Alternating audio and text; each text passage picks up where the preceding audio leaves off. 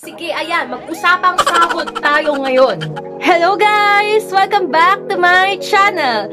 I am Jamie Despe. Kumusta?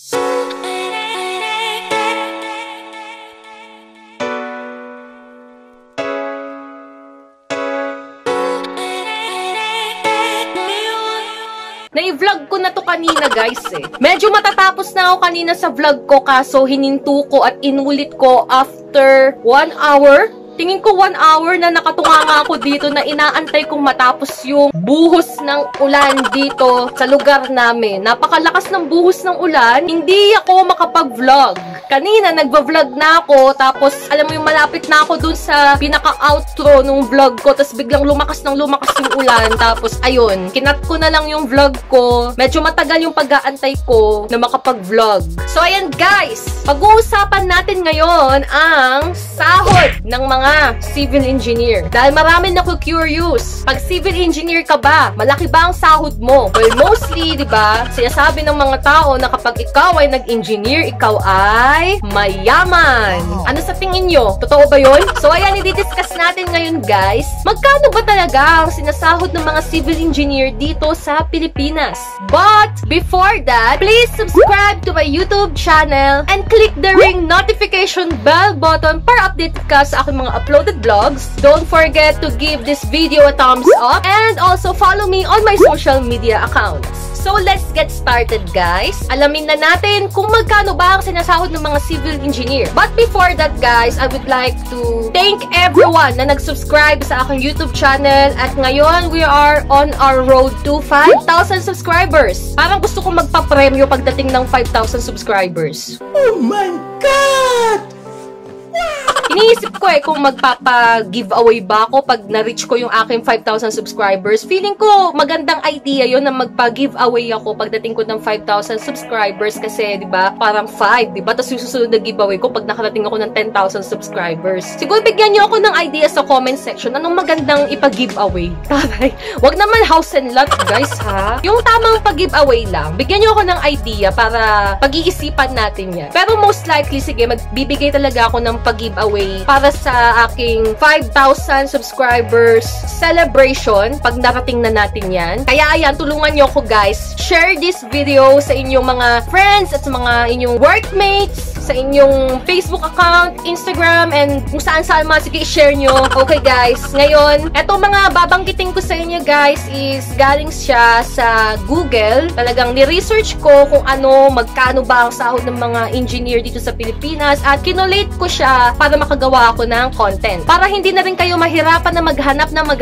sa internet. So, eto. So, okay. Bago tayo mag-start, guys, kung magkano ba ang sahod ng mga civil engineer, umpisahan muna natin magkano ba ang sinasahod ng mga engineer dito sa Pilipinas. Ayon sa aking research, ayon sa aking research, kung ikaw ay isang engineer at nagtatrabaho ka dito sa Pilipinas, most likely you will earn an average of 37,600 pesos per month. Yun yung average guys ha ng sahod ng mga engineer dito sa Pilipinas. Ano naman yung lowest average and yung highest average? Yung lowest average daw ng mga engineer dito sa Pilipinas ay sumasahod ng around 11,900 pesos per month. Guys, yung mga binabanggit ko is inclusive na yan ng OT allowances. And yung highest average naman per month na sinasahod ng mga engineer dito sa Pilipinas is umaabot ng around 79,600 pesos per month. Pero yung pinaka-actual maximum salary, mas mataas dyan guys. This is just the average of the highest salary. So the lowest average is 11,900 pesos per month and the highest average is amounting to 79,600 pesos per month with an average, pinaka-average is 37,600 pesos per month. So mapapaisip kayo, malaki ba yung ganong sahod? Dun sa mababa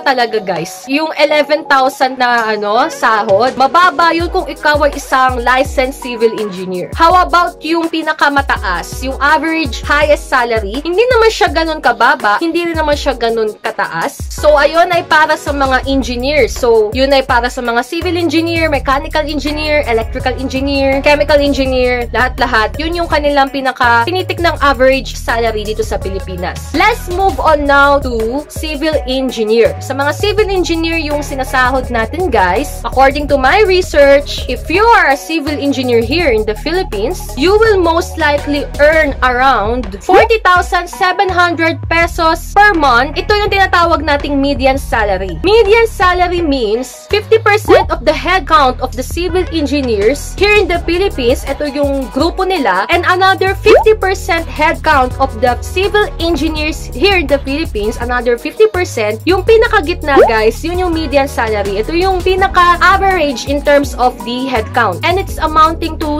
40,700 pesos per month. So, ano sa tingin nyo? Malaki ba siya o maliit na sahod? Well, I can say, guys, for the median salary, hindi naman siya ganun kalaki at hindi rin naman ganun kaliit. Basta depende yan sa klase ng pamumuhay mo. Pag ikaw ay namumuhay na mahal yung iyong mga gadgets, mahal yung iyong bahay, mahal yung iyong utilities, mahal yung lahat ng mga expenses mo is very expensive, yung median salary na yan is maliit sa'yo. But if you are living on a simple life, okay na yan. Pero alam nyo naman, guys, diba, dito sa Pilipinas, medyo nagmamahal na mga presyo ng mga bilihin. Kaya, ayun, alamin naman natin kung ano ang lowest to highest salary range in average dito ng mga civil engineers sa Pilipinas. The lowest salary range of a civil engineer here in the Philippines is amounting to 18,700 pesos per month, while the highest average salary here in the Philippines for civil engineers is amounting to 68,957 pesos per month. Pag-usapan naman natin, guys, kung magkano yung average na salary in terms of your experience. Usually, if you have 0 to 2 years of experience, most likely you will have an average monthly salary of 21,200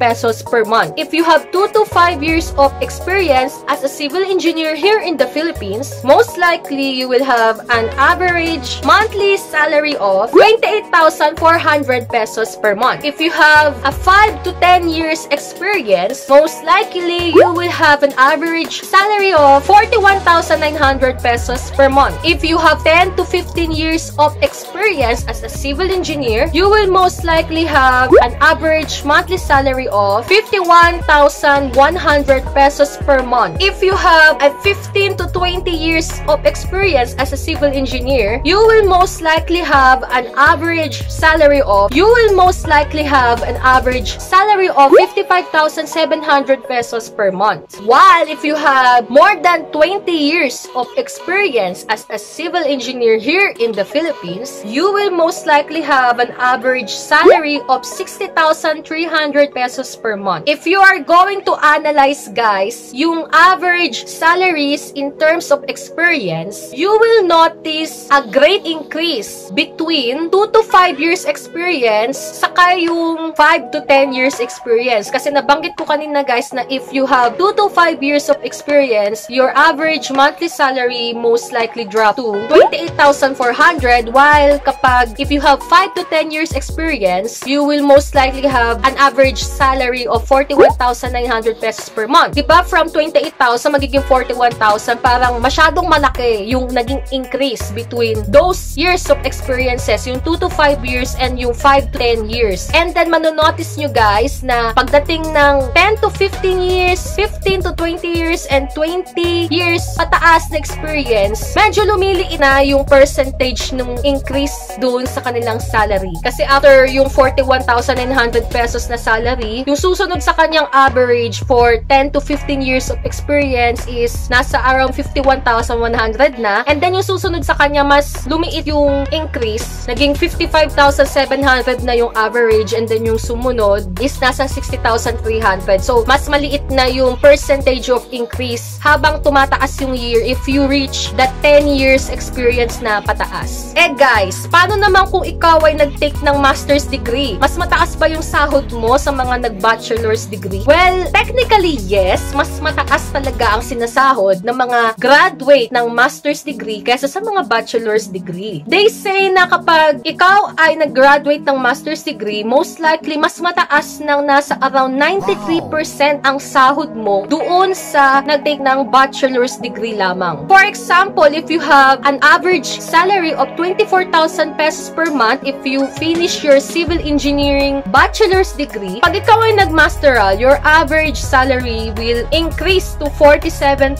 pesos per month. That's 93%. Masyadong mataas, guys, diba? Pero, worth it ba? Magkano ba kapag ikaw magpapa-master's degree? Most likely, guys, ang magagastos mo kapag ikaw ay na-take ng master's degree is around 250,000 pesos to 700,000 pesos. And it will take 2 years kapag ikaw ay magma-master's degree. So, kung sumasahod ka ng around 40,700 pesos per month, most likely makukuha mo or maibabalik sa'yo yung investment ng iyong pag-aaral sa master's degree for around 6 months to 16 months. So, ayun guys, alam nyo na ngayon kung ano ang sahod ng mga civil engineer dito sa Pilipinas. So, okay guys, thank you for watching this vlog. Sana na-motivate kayo na mag-take lalo ng civil engineering. Dahil masasabi naman natin guys na hindi naman ganon kababa ang sahod ng mga civil engineer dito sa Pilipinas. Diba? So, okay, thank you very much guys for watching this vlog. I hope all is well. Thank you and God bless.